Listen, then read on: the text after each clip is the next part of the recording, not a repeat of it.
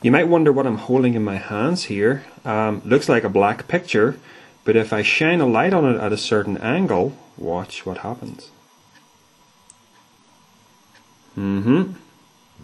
It's a picture, it's a hologram.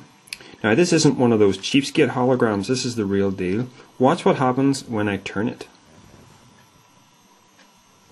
We have genuine three-dimensionality there.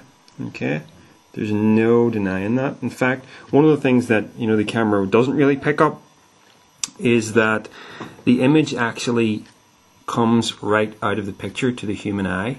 I mean, if I place my finger here, in terms of my depth perception, that's as if I'm touching its nose, and yet I can move that far back into it. There's nothing there, and yet it appears to be that I could literally actually stroke it.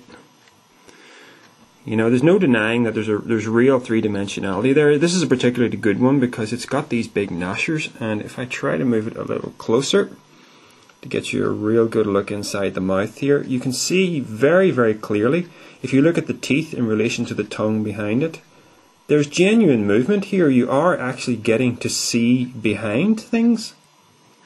Yeah, so that's the wonders of the hologram. And yet there it is. It's in a completely two-dimensional space. It doesn't really exist, even though my eyes tell me that it does exist. So what am I trying to say here? Well, basically that, like I was saying in the last video about the idea of the holographic universe, our perceptions tell us lies. We're encouraged to believe through the conditioning of our experience, through our senses, that the universe is genuinely three-dimensionally solid. And yet, if we're smart enough to make genuine three-dimensional imagery in a two-dimensional space, who's really to say that the universe isn't hiding a much deeper truth that is not three-dimensional at all in its essence?